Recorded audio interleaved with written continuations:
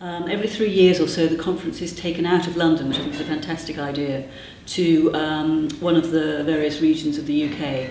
And this year we're going to go to the southwest, and we're going to be based at Exeter University, where the campus conference facilities are amazing. One of the great things about the annual conference is that it brings all kinds of people into the room, geographers of many different descriptions. It's a great place for networking.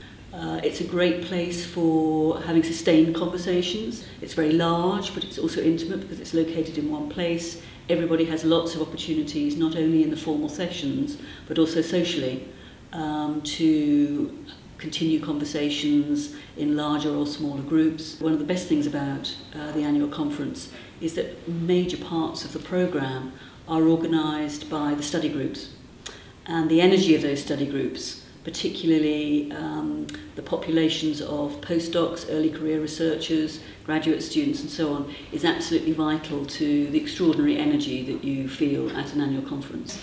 The theme that I've chosen is Geographies of the Anthropocene. I've chosen it for a number of reasons. One is that I think it's a really important topic, a topic that has all kinds of pressing consequences for our age.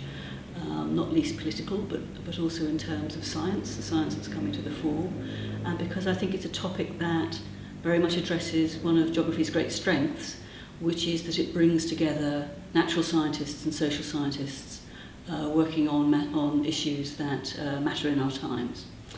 So the Anthropocene is a term that has very quickly gained a lot of purchase, not only in scientific circles, but I think in the wider public imagination.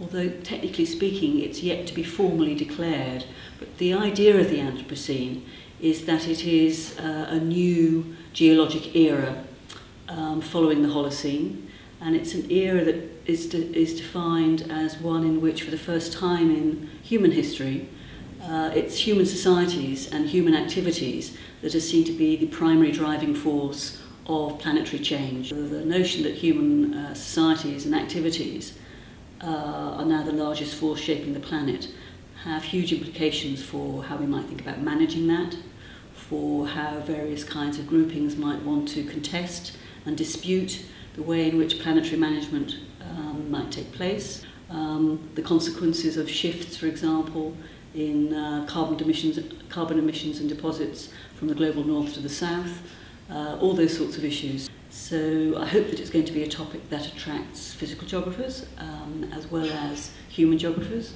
from the whole spectrum of social sciences and humanities scholarship that goes on in human geography. And I hope also that it will attract public interest as a topic that very much speaks to some of the most pressing issues of our day, notably human-induced environmental change.